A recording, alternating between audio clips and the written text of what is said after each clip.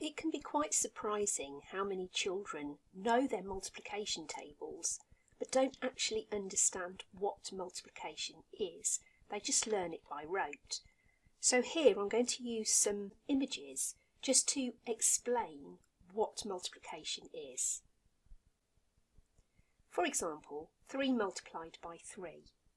One way we can look at multiplication is as repeated addition. 3 times 3 is 3, add 3, add 3. So if we had 3 building blocks here, we add another 3 building blocks, and we add another 3 building blocks. 3 add 3 add 3 is 9. 3 lots of 3, 3 times 3 is 9. We have 3 lots of 3, or 3 times 3.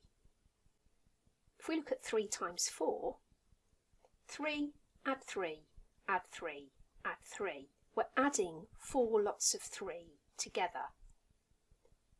So we have 3 biscuits, another 3 biscuits, another 3 biscuits, another 3. So we have 4 lots of 3 sets of biscuits, which is 12. We can also look at how many lots of 4 we have.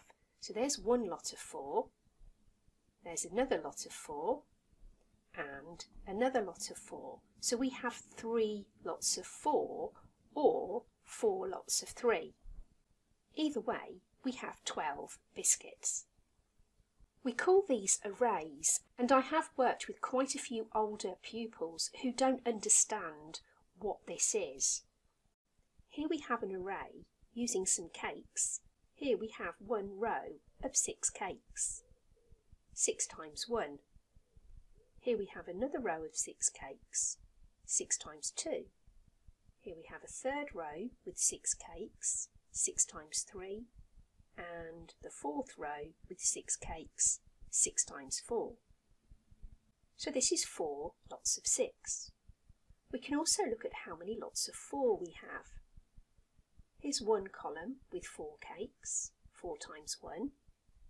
Another column with 4 cakes, that's 4 times 2. A third column with 4 cakes, 4 times 3. A 4th column with 4 cakes, 4 times 4. A 5th column with 4 cakes, that's 4 times 5.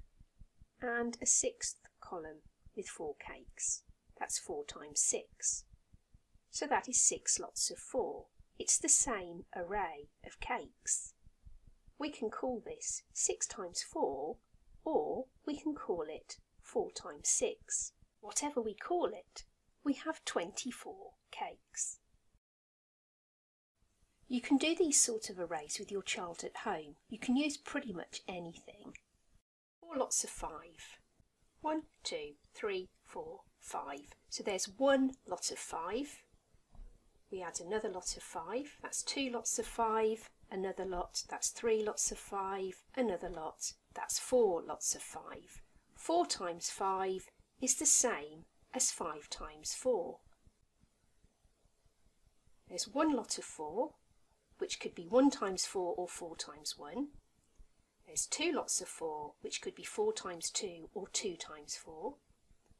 There's 3 lots of 4, which could be 4 times 3 or 3 times 4. 4 lots of 4, which is 4 times 4. And 5 lots of 4, which is 4 times 5 or 5 times 4.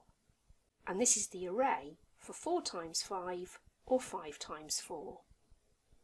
And we have 20.